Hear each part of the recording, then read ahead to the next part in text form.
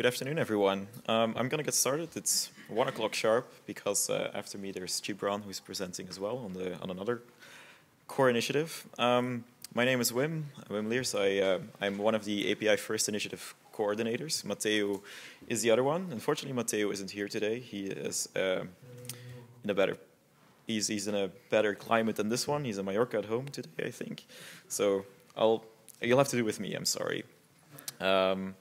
So the goal is to give you an update of where we are at, where we are going, and just to give everyone a good sense of how things are progressing.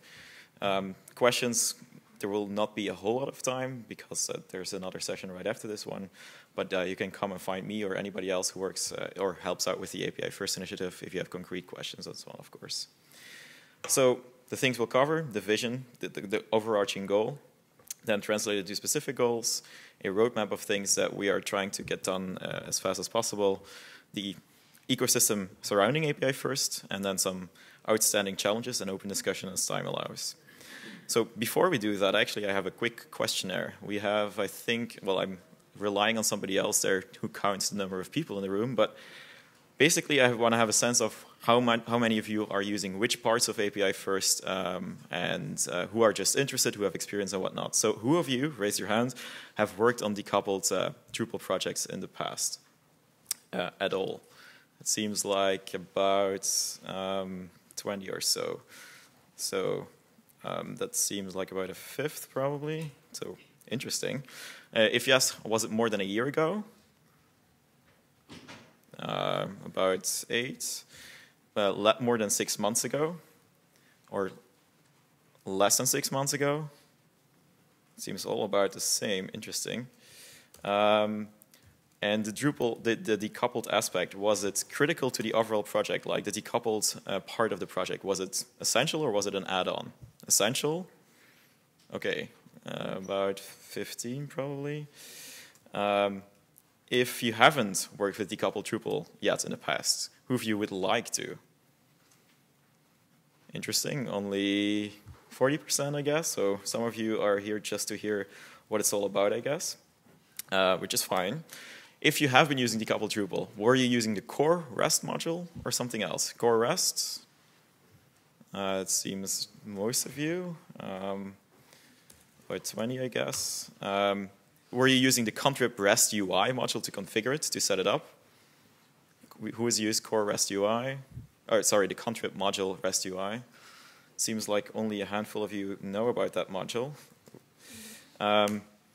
Did you not use, did the core REST API noticeably improve in the past year or so, in your experience? If you've worked with it, did it get better? No hands, that's pretty sad. Well, okay, thank you, I guess. So that should have been this. And have you used JSON API, or have you used JSON API instead of core REST? Okay, so about 15, I think. If you haven't used core REST and you haven't used JSON API, have you used GraphQL? 3, 4, 5 people. Have you used relaxed web services? CouchDB. 2 people. 3, 4. Okay. Or have you used a combination of all of the above, basically just some JSON API, some REST, some GraphQL, some relaxed? 1, 2, 3 people. Okay. So now that's interesting, right? So we have some sense of what people are actually using. So we offer you a lot of options, and that is actually kind of the vision. This is what Dries has stated in the past. He believes that it's important to have web services be first class in Drupal, so that Drupal has top-notch support for APIs, and people are able to use them really well, really easily with great DX and whatnot. So API First is about being able to access your data, your configuration and whatnot via APIs very easily. So the overarching vision is for us to have an unparalleled API First platform. The point is, any data that Drupal stores, manages, you can retrieve RESTfully in any format, so the JSON format that Drupal core ships with, the XML format that Drupal core ships with, but also the help plus JSON format that is an optional module in Drupal core, but then also not just have pure representations of data stored in Drupal, but also have it available in multiple flavors. Drupal core REST does it in the HTTP purist way, but there's also the JSON API spec, which is also RESTful, but has a particular set of conventions. Both of those are RESTful, but there's also non-RESTful ways of interacting with data. Examples are GraphQL and CouchDB. But then CouchDB is specifically for a narrow use case, offline first, replication, and syncing. And all of this should be available using any authentication mechanism, basic auth, cookie, OAuth 2, whatever the future brings. And so if we get to this point, then you can point any SDK, any tool at Drupal and easily interact with it, get data out, get data in, which would make it a great connector, a great hub for everything to be working together. So that is kind of the whole goal. And increasingly we are seeing that people not just want this, but need this. We have seen a lot of sessions about it. At DrupalCon Baltimore, there were 12 sessions, one training. I haven't checked actually for this DrupalCon. There was an entire event just for decoupled Drupal. So it seems the need is strongly increasing. The goals that we have, we try to take the overarching vision and translate it into must-have, should-have, could-have, because you need to start somewhere, right? So the first thing was Drupal 8 shipped with the REST API, but it wasn't very usable, so that was the first thing to get done. Then, of course, we want to go further. We want to make it best in class, and we want to have excellent documentation. So those are the must-haves, and happy to say that it is actually usable now. We're making good progress on making it best in class, and documentation automatically generated for your content types, for your entity types. That is also proceeding pretty well. Should-haves, JSON API. We would love to see that be used far more because it solves certain problems that the core REST module has. For example, you have collection querying, filtering, sorting, and so on, which Drupal core REST doesn't. So that's also a very important one. Well, glad to say that there's also a stable module for that, mostly thanks to Matteo and Daniel, who's in the back and looking at his phone and not hearing this, and also many other contributors, of course. GraphQL is also shaping up really well, and they're about to release a first stable version. So if you haven't tried that in the past because it hasn't had a stable release yet, well, it's about to get one. There's a workflows initiative with which the person who's making a photo over there now is working on a lot, along with several people here in the front. That is great, and it enables new possibilities, but we also need to be able to do those things via APIs. So UUID support in core REST doesn't exist yet. We should have that. Revision support doesn't exist in core REST nor JSON API. We should have that as well. So there's more work to be done there. That hasn't really started yet, but as you can see, quite a few things are taking shape. Things that we should have, or at this point could have, OAuth 2 supports. That is also progressing really well. CouchDB supports. I was just talking to Dixon here at front about that module. It turns out that is just at the beginning of September, it has had its first beta release. They're using it in production, so CouchDB support, if you want to use that, the Relaxed Web Services module in contrib, it's also getting to a really good place. So if we compare that with 6 months ago, there's quite a bit more weightlifting going on, as in progress being made, another goal reached, and so on. So we are making good progress. So hopefully this gives you a sense of where we were, where we are today. So why these things? Well, for core REST, the reason we have that is it supports multiple formats. Sometimes you want to have a format specific for your needs. It supports any kind of data, so it can be used for non-entity data, basically. And it's super configurable, which is great in some use cases. And kind of juxtaposed with that is JSON API, which doesn't support multiple formats, which is not as configurable, but it makes your life a whole lot more easier. It doesn't require extensive configuration and so on. So because it is opinionated, you can have better tooling, you can avoid bike shedding and researching various competing potential tools. It just answers those things because it has an agreed upon set of decisions, basically. Collection support, as I mentioned, is something that REST doesn't have. So JSON API is a very, very easy to use module in comparison to REST API. GraphQL is at this point really the thing mostly used for UI components that then fetch their data and just the data that they need, which is harder to achieve with core REST and JSON API. And REST is already in core. It's in stable core. JSON API is currently stable in contrib. we're working on maturing it in 8.4 contrib, and hopefully we're going to get it into Drupal 8.5 core, which would make your lives a whole lot easier. GraphQL is about to be released as a stable module. I haven't checked today's Twitter feed, but I think it's going to happen any day now. So these are REST API, JSON API, GraphQL. These are all modules to interact with data. But the problem also is that sometimes it's hard to figure out how to do that interaction. Documentation is often missing. And that's why we have OpenAPI. We're working on getting that to a stable place in 8.4 contrib. So the point is that starting was very painful like a year ago because documentation was lacking, things were brittle. Well, REST is much more stable now, JSON API is stable. Documentation via OpenAPI, which works for both REST and JSON API. So this works for both this and this. Well, that will make things a whole lot easier. So hopefully that gives you a sense of why we are working on specific things. If we then look at what we are currently working on, what our current focus is to go to the next level, kind of. REST API, we're working to make it best in class. What is actually missing right now is translation support. So it's somewhat possible, but it's not fully supported yet to retrieve, for example, a Dutch or French or German translation of a node. But you definitely cannot patch it, post it, so you can't modify it. Modifying configuration is impossible, configuration entities. You can retrieve them, but you can't modify them. File uploads are not supported.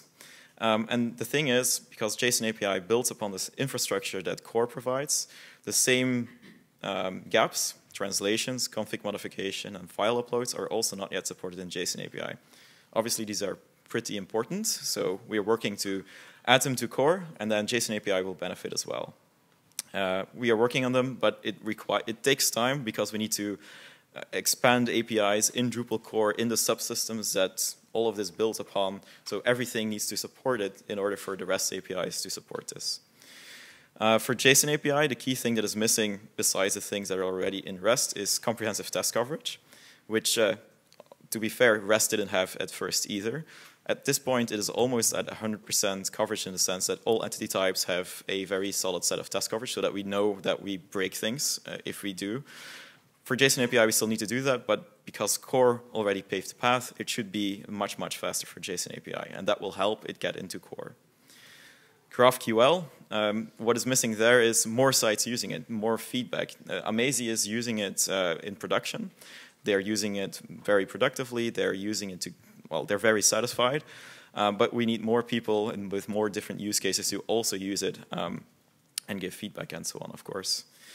The next one is excellent documentation via OpenAPI, as I mentioned before. The interesting thing is that just 6 months ago, there was competition. We didn't have a clear path forward. There was the REST API doc module from a year and a half ago, the Schemata module, the Docs on Ape module, and the OpenAPI module, and then I think a few more sandboxes. So there was no clear consensus on how to move forward.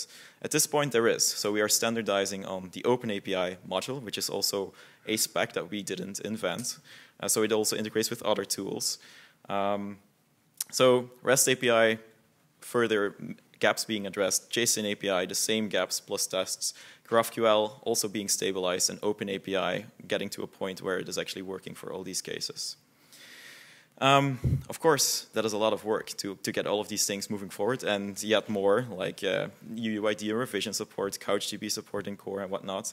So we would love to see more help, and the good news is that Acquia is hiring more people to help out, specifically with API First Drupal. So if you are interested in that, let us know.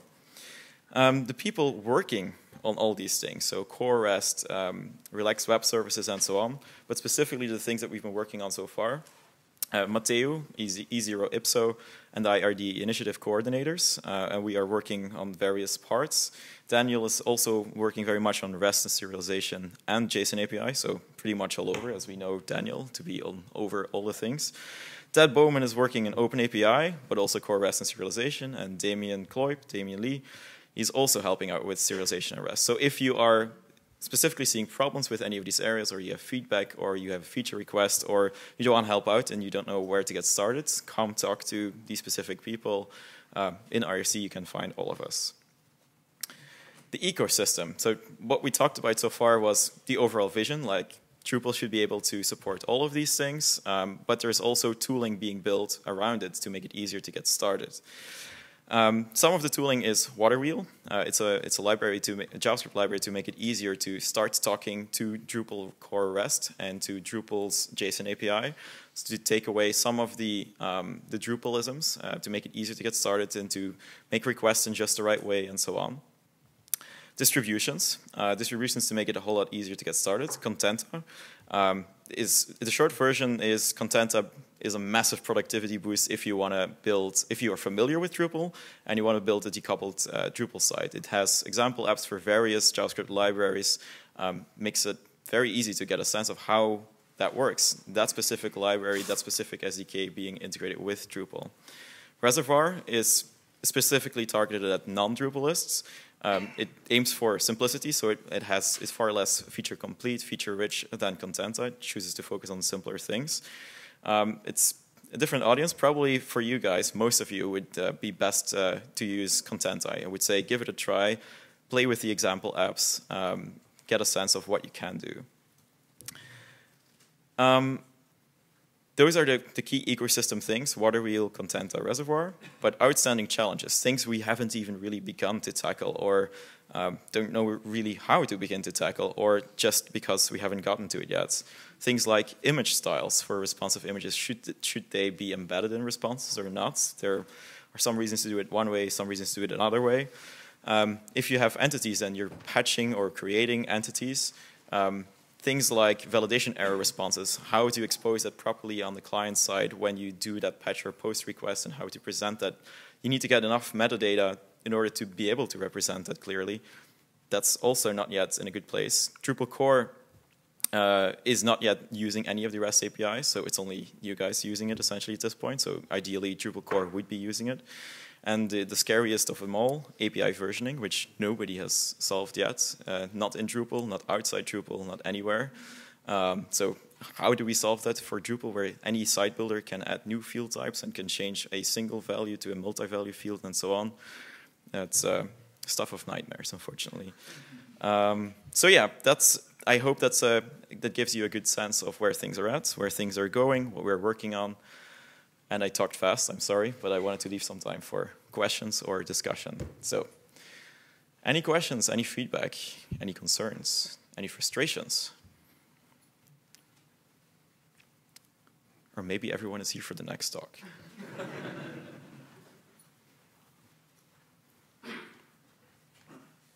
This is a question, maybe just for you, Wim, or maybe people in the room.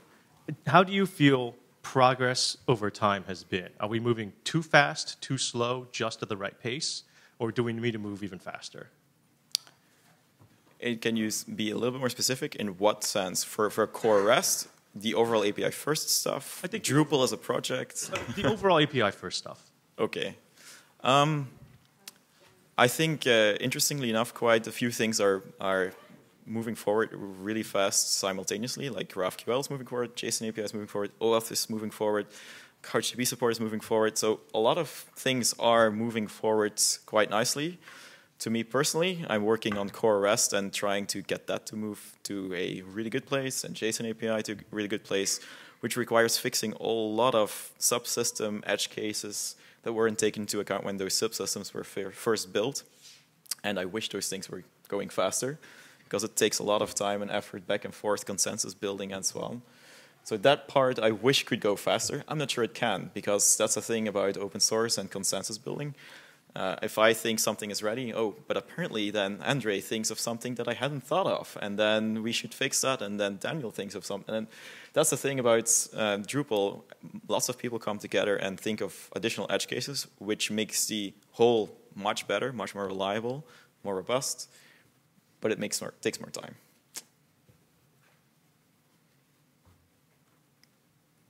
Everything was crystal clear, or really everybody came for Gibran's talk.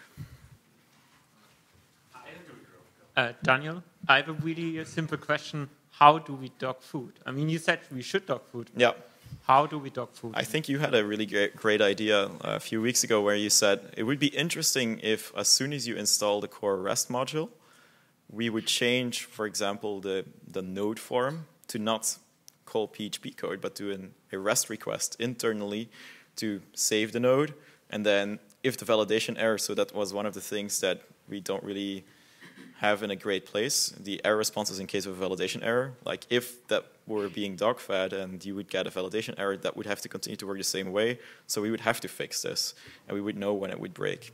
So that could be an interesting way to do it. Or other UIs, like layout builder stuff that is being worked on and so on, for example.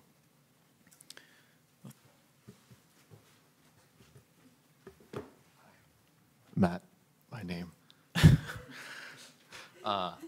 So it's obvious to me, maybe not to anybody else, that the core REST API was not designed, at least initially, to be used to build like a decoupled website.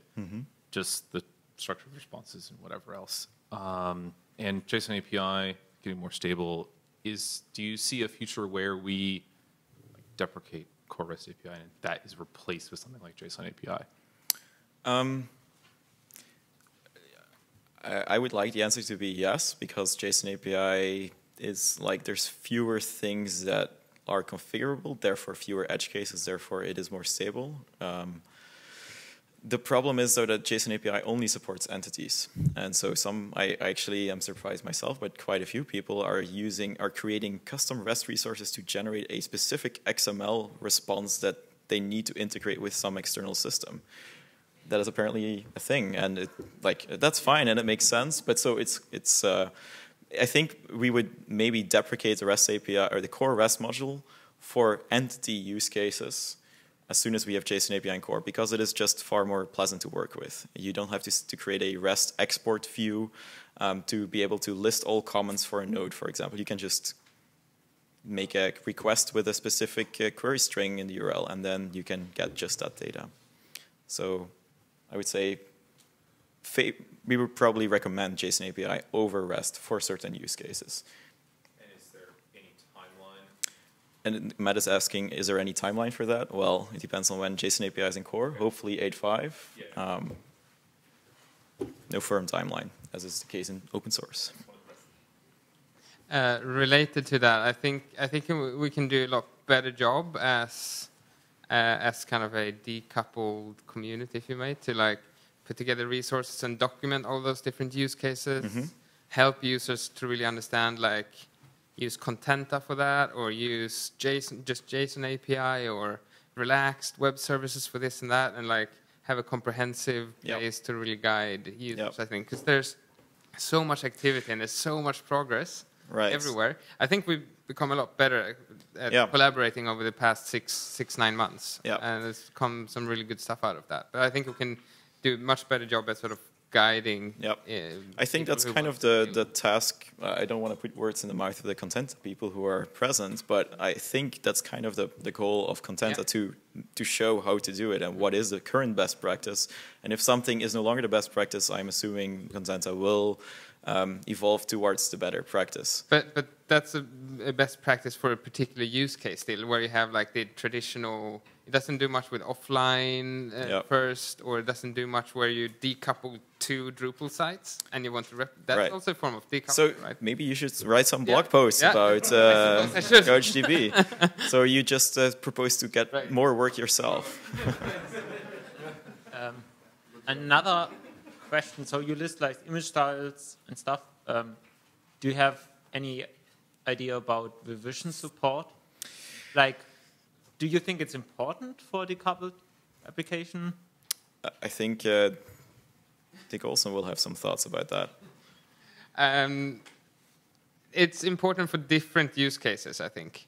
When you like decouple two Drupal sites or two systems, not necessarily a browser front end and a back end, then certainly you need revision support. That's also a form of decoupling, right? We shouldn't have this.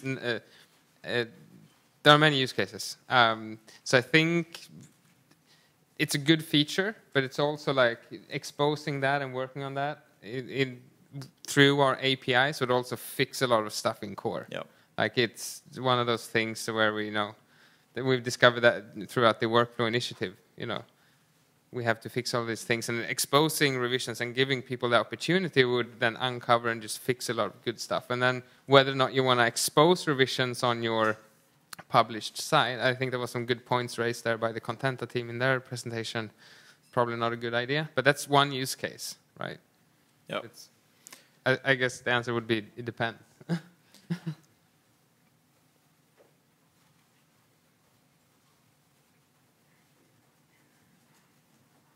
Hey Wim, thanks for the good summary on API's first initiative. I have two questions. One is very short. Given that headless CMS is so popular, I mean, we've seen in Dre's presentation that it grows 500% year on year. Why is this room so small? That's an interesting question, and more interesting than perhaps is that these numbers are like only about 20% of the people in the room actually have worked on decoupled projects, if everybody was awake and raised their hands, of course, but I'm assuming that is the case. Yeah, I don't know. It's, yeah, it's impressive. Your second question? My second question. Got it now. Okay.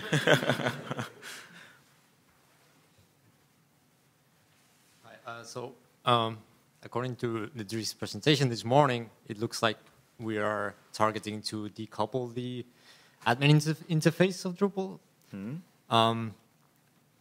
Does that mean that we're going to have to navigate differently in the future? Or You mean UI-wise, navigate differently? no, or? sorry.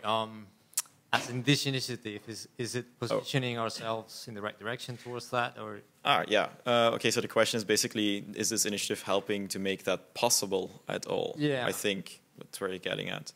Yeah, or I mean, or are we going to depend on what framework we choose, or are we going to have to do something?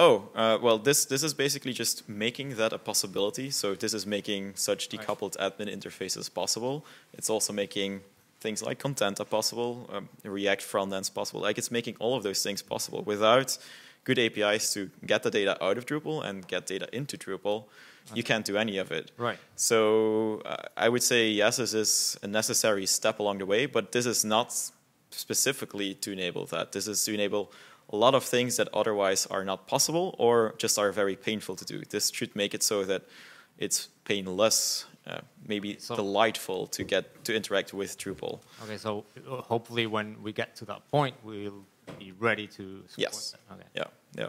Cool. I think I should wrap it up, and maybe there's one more. You remember your question?